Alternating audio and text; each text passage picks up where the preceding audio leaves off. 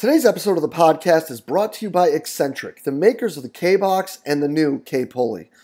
Guys, flywheel training's really grown in popularity of late, and although it's something that's been around for a while, the simple reason that it's grown in popularity is because it works. We've been lucky to have a K-Box in our weight room for the past 3 years, and we've seen some really great things when it comes to improving the athlete's ability to change direction, and then looking at our return to play protocols with different lower body injuries with the student athletes. The love-hate relationship that everyone has with the K-Box is now just going to grow more with the addition of the K-Pulley. The ability to do standing presses, pulls, rip-throughs, and knee drive exercises is just going to be another arsenal to our training and another addition to the love-hate relationship that our student athletes have with the awesome tools that come from Exxentric. Go ahead and hop over to exxentric.com today to check out what they have. Guys, I can't recommend it enough, and I guarantee you won't be disappointed, not just with the products, but with the awesome customer service that Exxentric provides. Hey everybody, if you enjoy the podcast and the content it provides, be sure to hop over and check out the community. The community is an exclusive members website that is just an extension of what we do here in July at the Central Virginia Sport Performance Seminar.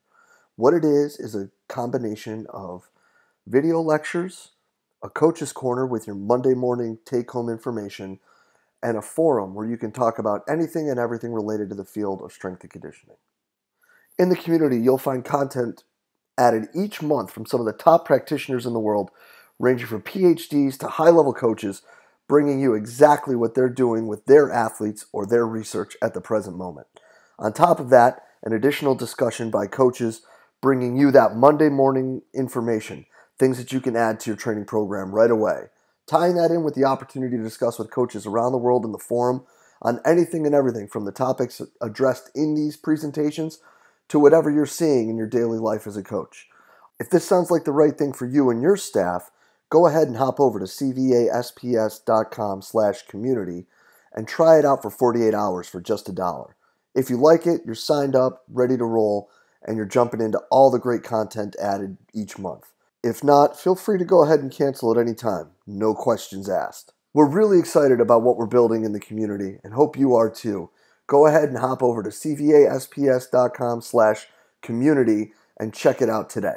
Hello and welcome to the podcast. Today, guys, we are going to discuss the commonalities of some of the great coaches in athletics and all things Bondarchuk with Derek Evely. After a quick intro, Derek's going to get right into discussing the coaches that he's learned from and the commonalities that he has seen within them. It's really an awesome kind of behind the looking glass look from one of the top coaches in athletics, from the people that have impacted him. This is really, really cool. Then we get into talking about Dr. B and programming and where people misinterpret what Dr. Bondarchuk has been doing and saying and how he really works with his athletes and a lot of the problems that a lot of coaches have with it. We finish off talking about a course that Dr. B and Derek put together, and it's an absolutely sensational product that I can't recommend enough. But guys, this really is an awesome talk. I hope you enjoyed as much as I did. Let's get right to it. Derek, thank you so much for taking the time to be with us today.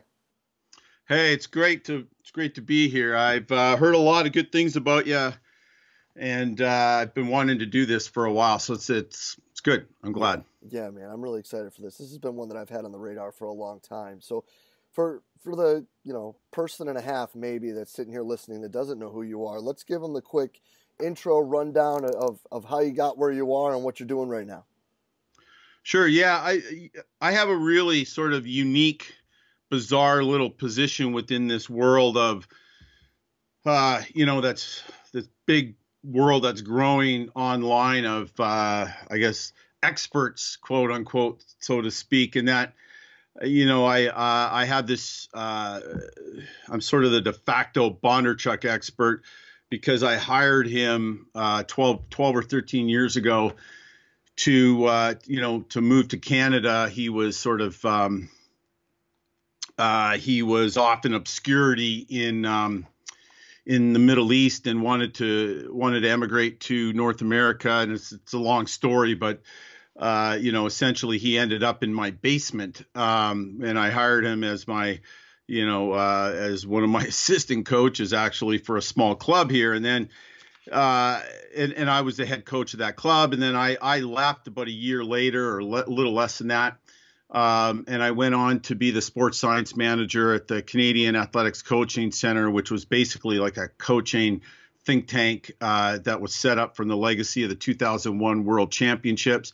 And I was there for 4 years, and then I went to Britain for 4 years and worked there I was a center director for UK Athletics, who had set up 2 different Olympic training centers going into the 2012 games. They had more money than God for all of that. So they had set up 2 centers, one in London that service the London athletes, and my good friend and colleague, Dan Paff, was the center director for that one. And I was the center director for the other one, which serviced everybody outside of London, everyone else in the UK. And then after that, it wasn't really feasible to stay in the UK, although I kind of wanted to in a few ways, but moved back to Canada, and I've been back here for the last, God, what has it been now? 6 years now, almost 6, 5.5 years. And so now I've been consulting. I do a lot of coach development work, mostly outside of where I live. And I've just started this website now, eviltracksport.com, to try to, rather than travel so much, do a little bit more work that way. And the first thing I've done is start this Bondarchuk course. So I've kind of come back full circle, and I'm spending, I'm back connected with Dr. B. He just lives up the road from me. And, so that's, I also had I've been a real student of theory and methodology and sport training ever since I started coaching, well before I met Dr. B. So it's kind of a weird thing that he would, we got connected. And so, so anyways, that's in a nutshell, that's my background. And I'm a track and field coach. So, right. I mean, I've been on,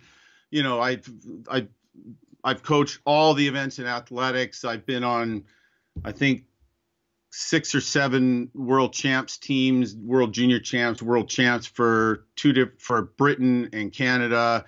I've been named to 2 Olympic teams, went to 1 Olympics, not the other one. I resigned in protest, and it's a little bit of my history as well. But anyways, I've been staff coaches and had athletes compete at European champs, world champs, Olympics, on and on and on. So I love it.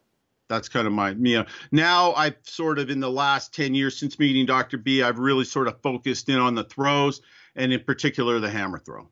So let's kind of talk about 2 of those people there. And obviously, you are the Bondarchuk guy. So obviously learning from a guy that one of them. Right. Yeah, there's me, and there's Martin Bingisser as well. So yeah. And then a kid, Jake Jensen, and Dr. B are pretty tight too, and I would put him on that list as well. But you've learned from one that people would argue was the greatest coach in the history of the Olympics, with Anatoly, and then one that people might say is the best coach around right now in athletics, and Dan Paff. Are you seeing any similarities? Because we were lucky to spend a few days with Dan here at the last seminar, and I've gotten the chance to talk with Dr. B quite a few times. Like, what similarities do you see from people like that are up at the top, like the people that are up at the top of the game when it comes to things like that? In general, or specifically about methodology, or both? Yes, both of them. Yeah, there's a lot. It's pretty interesting. I also studied under Charlie Francis for a while, and name people might know. Yeah, and I wouldn't say I didn't formally study under him, but when I was a younger coach, I got to know Charlie and spent a little bit of time with him. He was very gracious with me. I would, whenever I rolled through Toronto, I would a couple times I was able to sit down with him and communicate with him and show him what I was doing, and he was, really helpful. His speed training book, the first version of that, was really had a huge impact on me. So, but my 2 big mentors are Dr. B and Dan, I would say. And, in terms of similarities, I would say, well, the one thing that first jumps out is that both of them are very much, they have a system down. They don't fuck with it. They don't, it is what it is. It evolves, and it has evolved throughout their career. But essentially, they've gotten into a groove where they know what works for them. You got to remember, Dr. B is probably, one generation even older than Dan. So, but the two of them and myself came through, when we were developing as coaches, there was no internet, right? And so, that's you put together your system based on information that was much harder to get. And you couldn't just go out there and see everything that there is in one evening sitting down at your computer. You had to travel, you had to talk to people, you had to, that kind of thing. So I think that's pretty significant, because one of the things I see these days is there is so much out there, so much that, and I'm contributing to it, is that, a lot of the younger coaches I see coming up, they're changing what they're doing.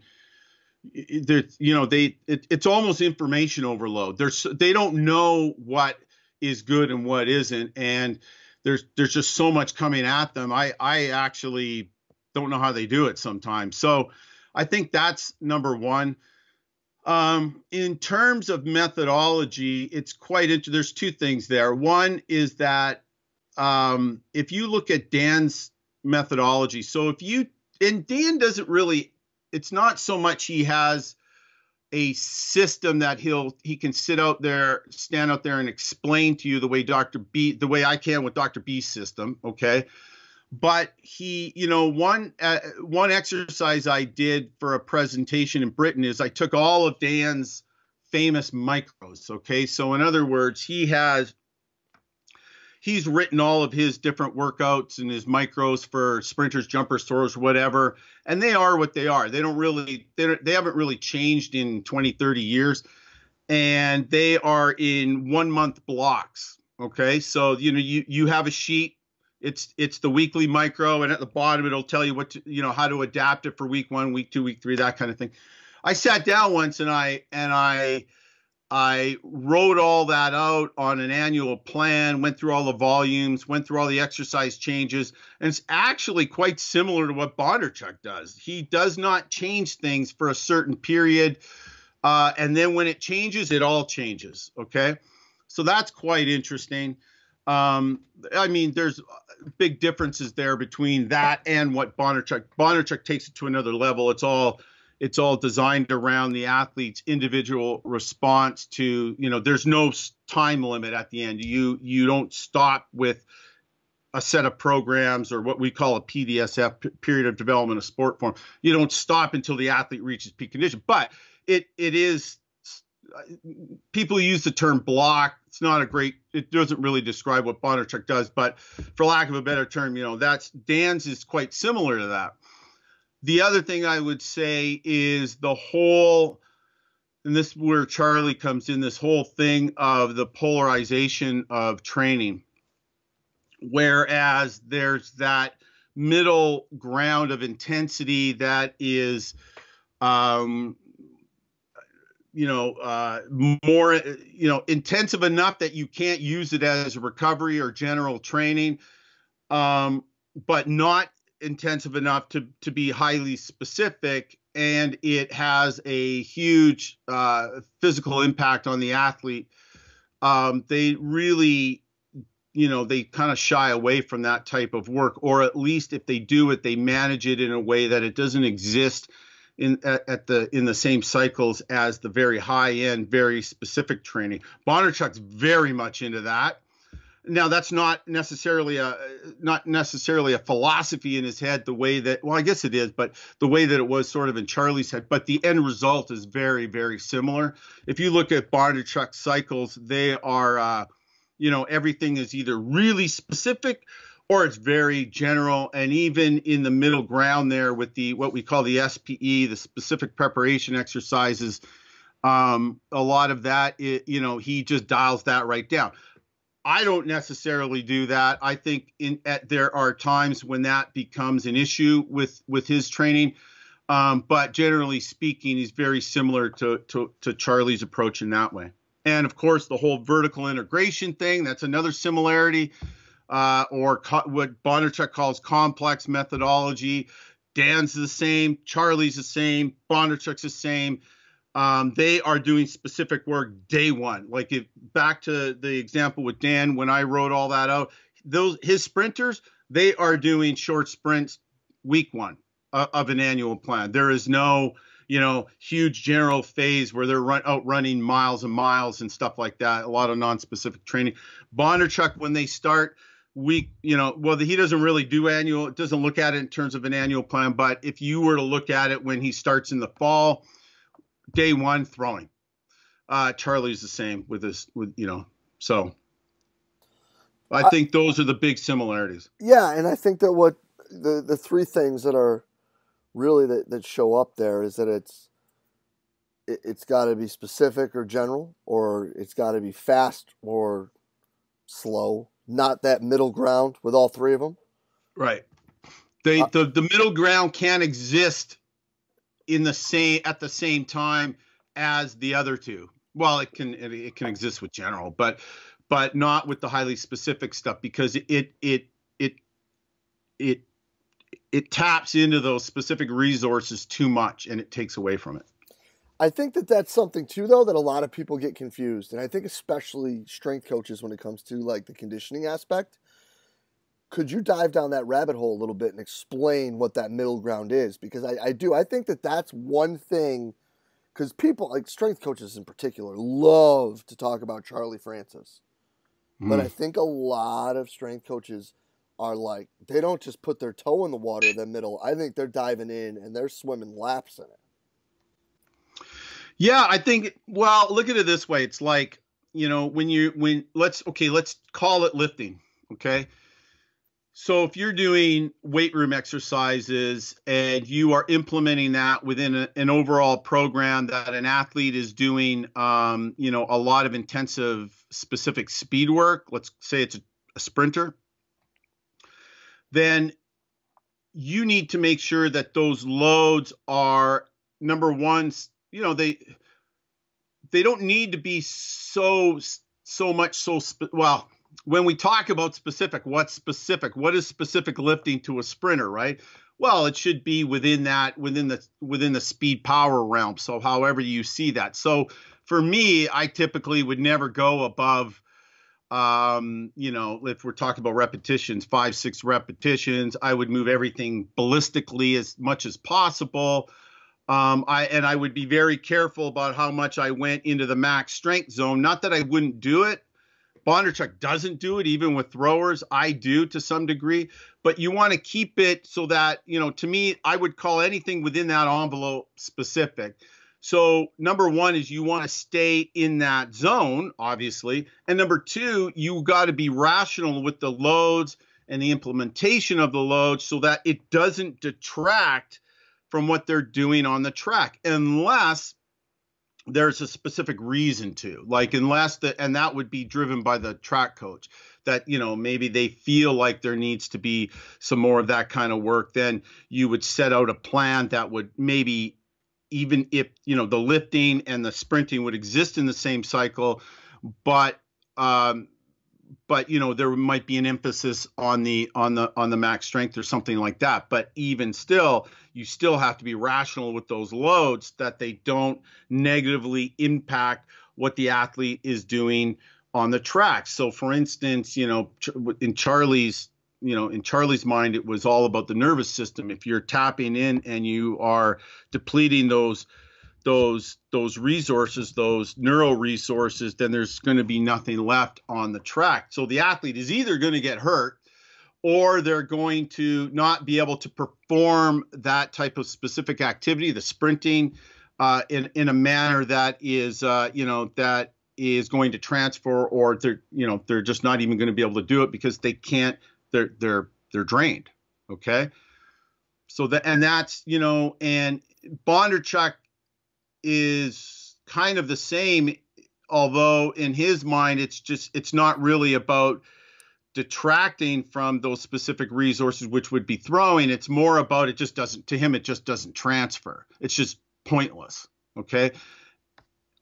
Once an athlete is above the actual threshold that's necessary to throw. So there is a threshold that we know, nobody knows exactly what it is, but there is, there is a basic threshold for athletes at specific levels of throwing. You need a certain amount of maximal strength.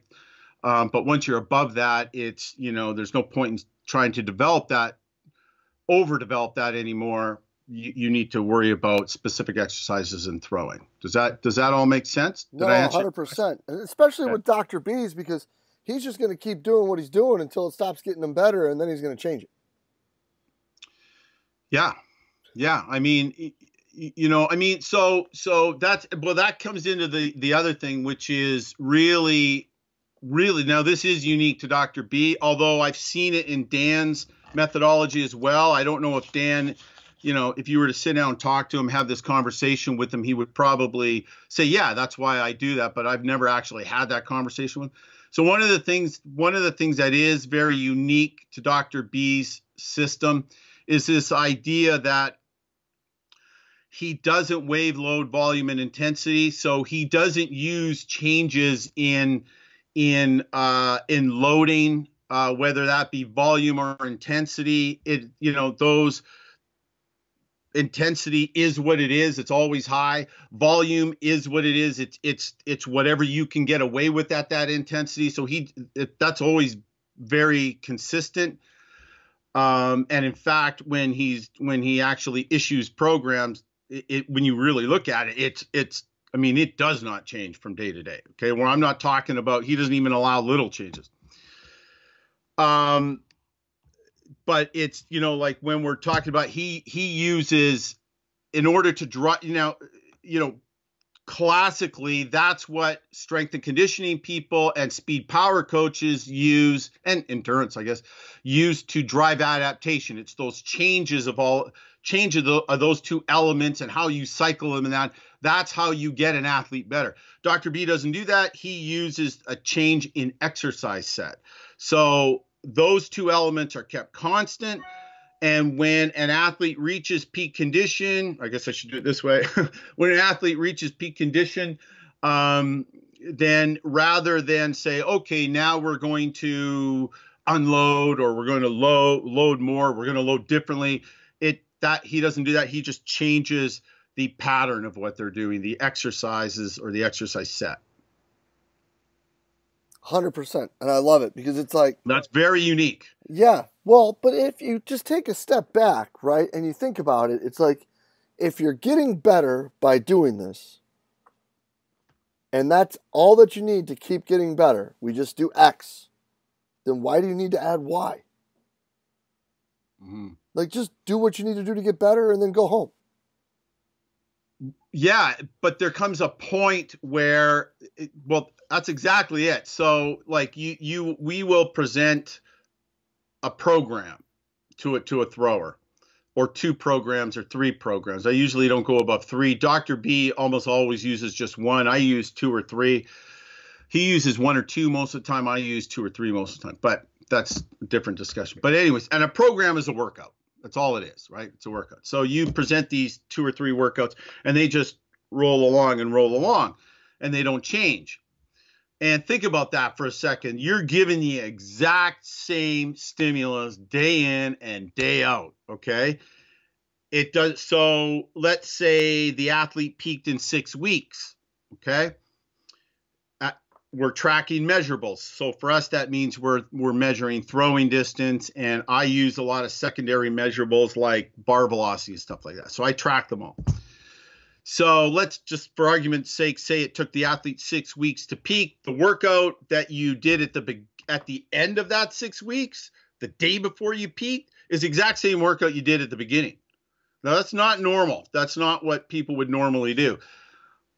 So, but the problem is, and that athlete has peaked. If you don't change, if you keep it similar, then they will start to lose form. So it's you know, the athlete, it's the analogy that I've come up with, it's like Chinese water torture, right? You know, it's like drop, drop, drop. I have a huge video in the Bondarchuk course on this, and where I walk you right through that entire thing. And you know, it's like Chinese water torture. When, you know, initially the drops don't feel too bad, right? They feel pretty good, and everything's going really well. And then, but there comes a point where it's an irritation, right? And it's at that point that you have to change, and you have to use a different drop after that. Otherwise, the system starts to decline. And that is the problem. That is what people, I mean, if you buy into all of this with the Bondarchuk methodology, then you come to realize that that is where a lot of people run into problems, because they get to a point where, yeah, what they did worked really well, and they had a great system, and they, even if they're wave loading volume and intensity, they get to a point and the athlete's doing really well, and then they just, I mean, it's natural, right? Like, don't change what isn't broken, or don't try to fix what's not broken, right? And so they think, well, it's worked up to this point, should keep working. Well, one thing you realize when you implement the Bondarchuk system and you strictly control all of these things is that no, they will, if you don't make a change at that point, then they will not continue. And we see this in our sport all the time. And it classically manifests itself as really big early season performances. So if you look at it doesn't happen to everybody, but it's very common in that athletes will come out in April, May during the early season, have huge performances, right? They've been training since the fall, and they have huge performances, and oh yeah, everything's great. Well, we're just going to keep doing what we're doing and use the same exercises and use the same patterns of loading, the same taper, whatever. And then when the major champs come up 2-3 months down the road, they don't rise above it. If at best they may maintain it. And so, you know, and that's, to me, having done this system, I've learned that that's, in my opinion, due to the fact that they didn't change anything. Okay. Now it's all, of course, related to what you did beforehand as well. You know, I mean, if you have all of this constant change, even with exercise sets, then it's, you know, that takes a long time to peak. And that's one of the reasons why it takes those athletes that do that in that example, they don't peak until April, because that's how long it takes them to peak with all of this change. Whereas in the Bondarchuk system, you learn that if you don't have all of that consistent chaotic change within a given cycle, the athlete will peak a lot sooner. That means you're going to be able to have more peaks in a given season than athletes. It all depends on the sport you're in too, right? But even one extra peak a year over the course of an athlete's career can lead to, like, it can add up to, in that sense, you know, an extra few years of training. So, and I have a video in the course, I go through all of that, and for sprinters, I mean, if you can do one extra specific session every 2 weeks, I forget what the numbers work out to, but I think over an athlete's career, it adds up to 2 extra years of specific training, one extra workout every 2 weeks. Okay. But people get into these traditional setups and traditional loads. Sprinters, you can't go more than 3 times a week. Well, yeah, you can't, but why, you know, maybe you could, you know, like, I don't think any sprinter that's, especially if they're not on drugs, I don't think any sprinter can do 5 specific sessions a week, but you might be able to get 7 every 2 weeks. You might, you know, so why not try it? And then, of course, that backs up into micro design, because if you're going to do that, then you're going to have to go off of a standard 7-day micro. And again, I walk everybody through that in the course, but it's just something to think about. So when you start getting into this Bondarchuk system, it really opens your eyes to a lot of things. And that's why I tell people you don't have to do Bondarchuk to learn some really important, interesting concepts that you may not have learned in other places. He just throws turns a lot of shit right on its head. And it's been really fascinating to me. It's opened my eyes to a lot of things. A lot of the best athletic coaches in the world, though, do that. Like I'm really close with Hank Krasenhoff, and yeah, I know Hank. Yeah, like if you want to talk about somebody who flips conventional theory on its head, then that's a long way to drop it on its head from way up there with Hank. But yeah, he's an out of the box thinker, big time. Yeah, got to be out there in the Netherlands, though.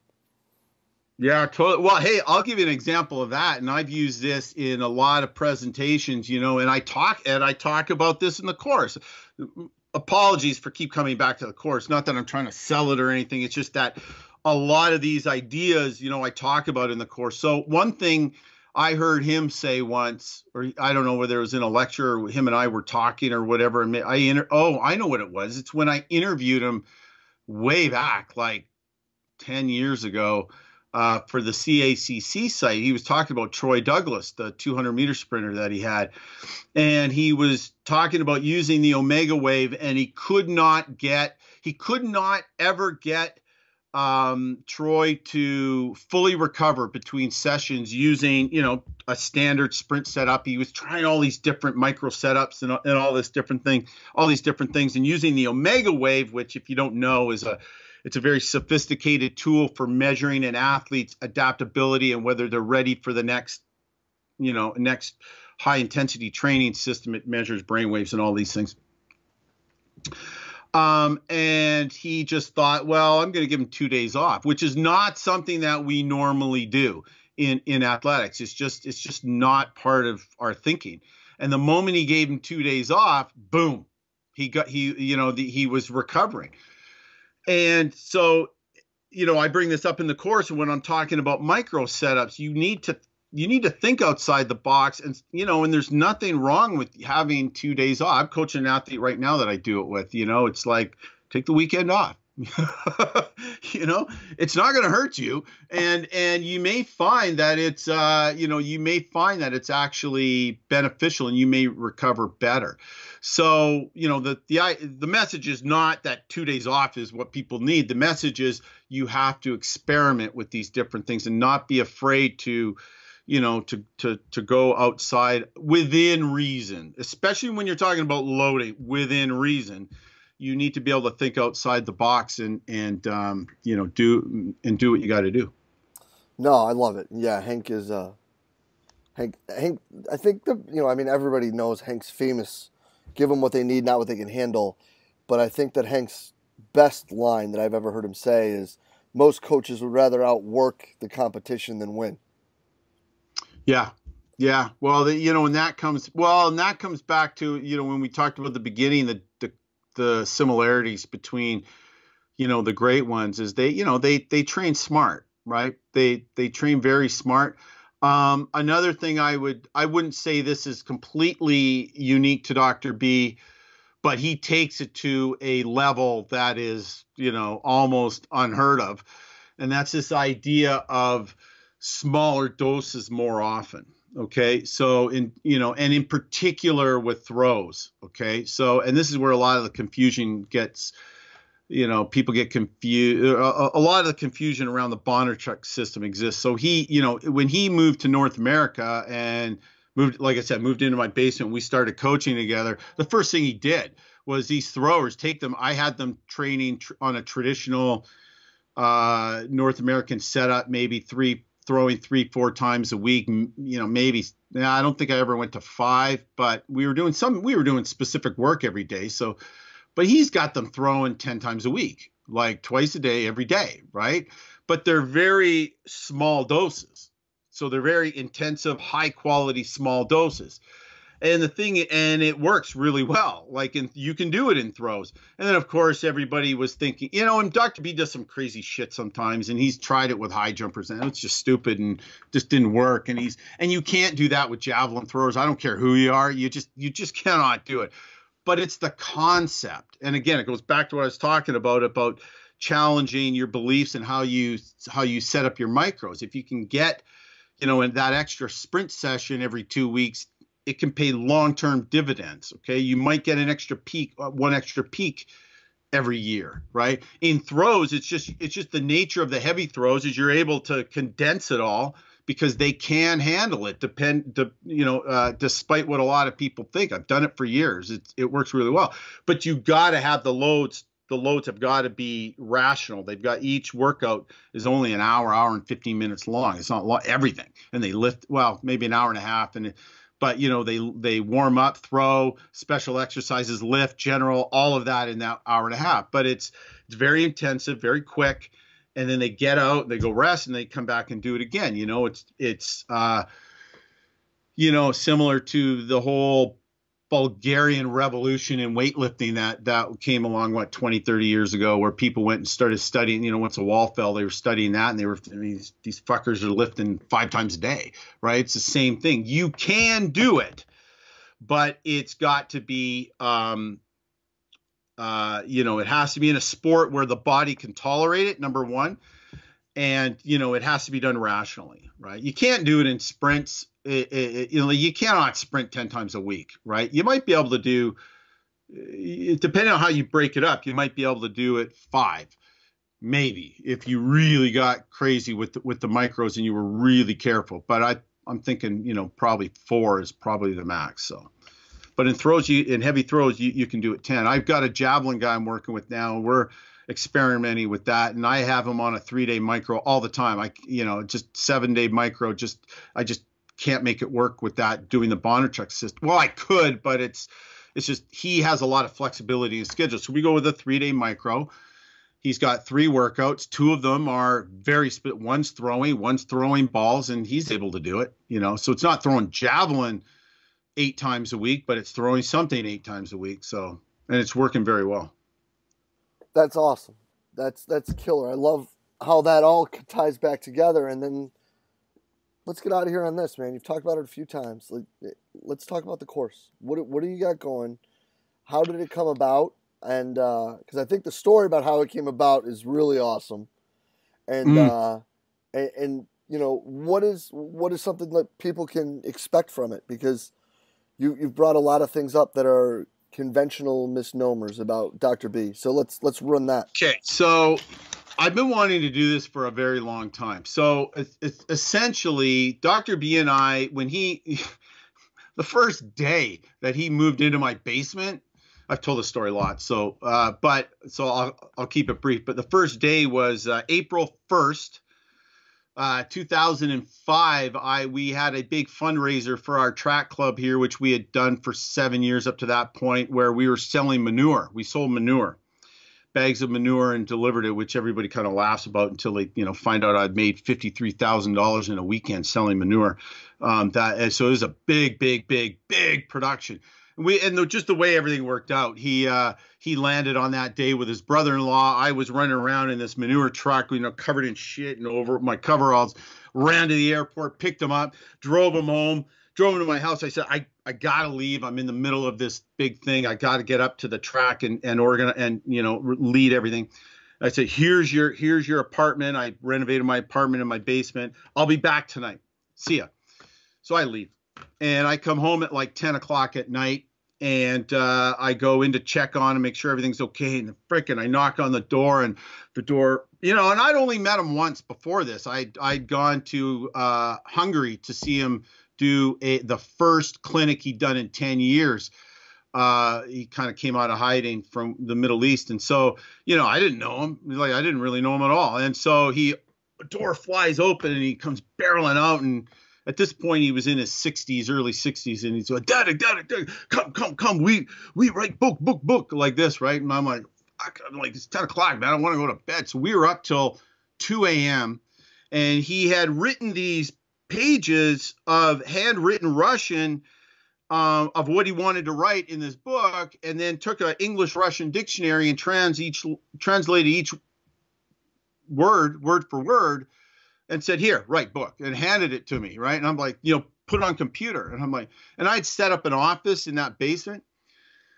And I'm like, well, first of all, this is gobbledygook, like anybody who knows that. And that's just no way that's going to work. There was no internet translators or anything like that then, right? So we sat down, and for the next 6 months, we went through this process where we would get up in the morning and go coach the first session, come home for 3 hours, hole up in the basement, and write this book.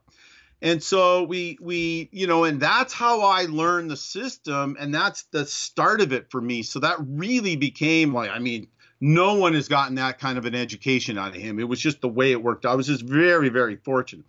So, but we got frustrated doing that. And because he's hard-headed and I'm hard-headed, it just became 3-hour shouting matches at each other, because I would say, he thought I was an idiot, right? He didn't know who I was. I was some podunk coach in this small Canadian town that, and here's one of the greatest minds in sports science ever to come down the pipe. He's moved into my basement. He thinks I don't know shit. But in reality, I was actually well educated on a lot of these things, and I'd studied Vershansky and Bondarchuk and, all this. So I would get an idea for what he wanted to say, and I would say, no, but the English, I mean, he couldn't speak a word of English. He could say hello and a few things. That's it. So I would say, no, this is what you want to say. Oh my God, it was horrible. So anyways, but I wrote all the charts for him and stuff. So anyways, we did that. And then I said, finally, after 6 chapters, I said, nope, that's enough. So he went out over the next few years, and then I left Kamloops, and he went out over the next few years and was, had some really poor translations done of his work. The Yes's stuff is a bit of an exception there, and the stuff Jake does. But I've talked to Jake, and, and he's frustrating to work with because it's just his writing style's very, very odd and that. Anyways, so over the next 10 years, it's like nobody, and that book never saw the light of day. Okay. So I buried it, never looked at it. I didn't look at it for years and years. I went off and did my thing in Edmonton and UK. And then, this problem started to creep up with all of his translations. And even though he is writing all this shit about his method, and it's all good stuff, if you can understand it, he's not explaining anything to anybody. And so everybody starts coming to me, and everybody starts, I'm getting the guys emailing me from all over the world, want to know how to do Bondarchuk, and Martin's kind of going through the same thing. And I thought, fuck it, I'm going to do a course. I'm going to do an online course. And I didn't even talk to him about it. I just went ahead and did it. And I started that about a year ago. And but the purpose of the course is to practically show you how this is done, and use the book I wrote with him, which is a synopsis of sort of all of the books that he's come out with. So like it's a chapter on training, transfer of training, a chapter on periodization, a chapter on methods, a chapter on peculiarities. And so these are all different videos in the courses where I sit down and give my thoughts, explain, and then I do a graphic video on how to walk everyone through it. And where, it'd been, some of the deepest, darkest parts of it that I never used because there wouldn't be appropriate to athletics, I went and sat down with Dr. B and walked through it, and there it is, it's up. And so that's kind of how it came about. And I think, I'm quite proud of it. I think we did a good job, or I did a good job on putting that together. And I actually learned a couple things. There's a couple of key parts to it that never quite, I've always been able to make the Bondarchuk system work, and it's worked very well for me. But there's a few key parts that, especially around form loss and these 3 different reactions that are very famous of the system, a couple things that never quite made sense to me. I knew how to make it work, but I couldn't explain it because I'd always get to a point where there would be a contradiction. Well, now I figured that out because one in particular, and I went over to his place one day and I said, I'm not fucking leaving here until we sort this out, right? And it didn't work. So I went back and thought about it this was like a couple months ago. And I went back over again. I'm sitting down, and finally I got it. I finally got it out of him. And it's not because he doesn't want to give it to you. It's just because the issue of communication. And when I got this one piece of information, which is in the thing, all of it, it was the final piece. It was the linchpin of the whole thing. I was like, oh, okay, now I know how to explain this part. And so That's in the peculiarities section, and it's not a huge piece of, well, it is a huge piece of information, but it's very simple. And I was just, just the way he had explained the nature of those three reactions to us in the past. Well, it's not that it was wrong, but there was another piece of information that if you don't know, and it relates to form loss, and that puts it all together and makes it all make sense. So it was actually quite wild. And you have access to the course, so I'm not going to tell you what it is. It's in Peculiarities of Sport Form number 2, and I talked about it. You'll be interested. If you're a student of Bondarchuk stuff, you'll go, oh shit, now it all makes sense. So I love it. So where can they find out more, and how can they get involved in it? It's at eviltracksport.com. You go on there. There's two. I'm going to be putting up more courses coming up. I've got a lot of stuff. You can see the way I'm dressed. I'm laying concrete in my backyard. I'm doing a lot of home rental stuff right now, but I'm going to have that done in a couple of weeks, and I'm going to get back to putting up some more courses. eviltracksport.com. There's two. There's one course up, the Bondarchuk course. It's obvious. You'll see the link.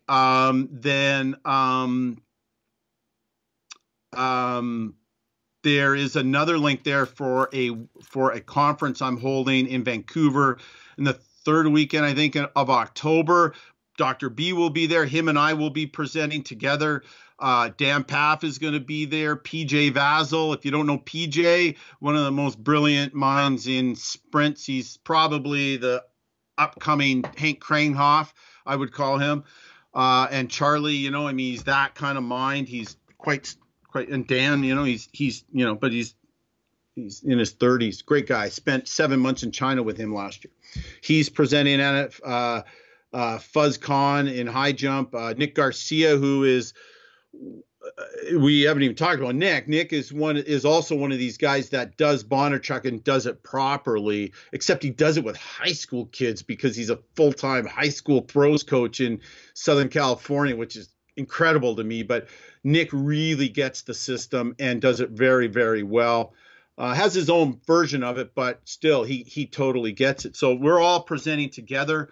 And so that's there as well. And you know what? Let's say this. Let's say that anybody that's watching this for the next 2 weeks, anybody that wants to take the course mentions your name to me in an email, eviltrack, eveltrak @me.com. I'll give them a 10% discount on the initial course price.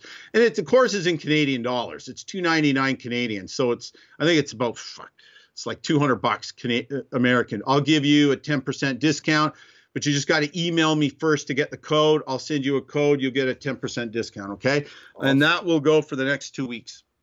Awesome. Thank you so much. That's fantastic. What is 2 weeks from now? So let's say Friday the 21st. Okay, cool. Of September 2018. Awesome, man. Derek, can't thank you enough for that, dude. That's stellar. So get on that, folks, because I'm jumping in it this weekend, gonna get diving through all that. Derek, this is fantastic. Can't thank you enough for being on with us today, man. Thank you so much for your time. Hey, I really enjoy it, and I really enjoy connecting with you because we've had some good conversations. So let's keep it up. Yeah, man, appreciate it. We'll be in touch real soon, buddy. Thank you so much. All right, brother. Yep. And a huge thanks to Derek Evely for spending the time with us today, guys. Open, honest, candid sharing from one of the best coaches in the world in athletics, sharing with us the commonalities from the people that have impacted him and the things that he's learned from. This is absolutely killer, and I can't thank Derek enough. And I also can't thank Derek enough for putting all that work together to putting together such a sensational resource in that course that he's got that he and Anatoly put together. Make sure you run over right now to eveltraksport.com. That's eviltracksport.com, eveltraksport.com. You can click the link in the notes, or you can just type that in right now and check it out. Make sure you email him, and you get that 10% discount because, guys, this is some sensational stuff. I can't recommend it enough. I hope you guys take advantage of just such a sensational deal that he's offered for all of us. And as always, guys, if you did enjoy the talk, please share it through the social media outlet of your choice. Facebook, Twitter, Instagram, whatever it may be. As always, guys, we are just trying to put the best information out there to all the great coaches that we possibly can. And as always, guys, thank you for everything that you do for us here at Central Virginia Sport Performance. We will be back next week with another awesome guest. We will see you then.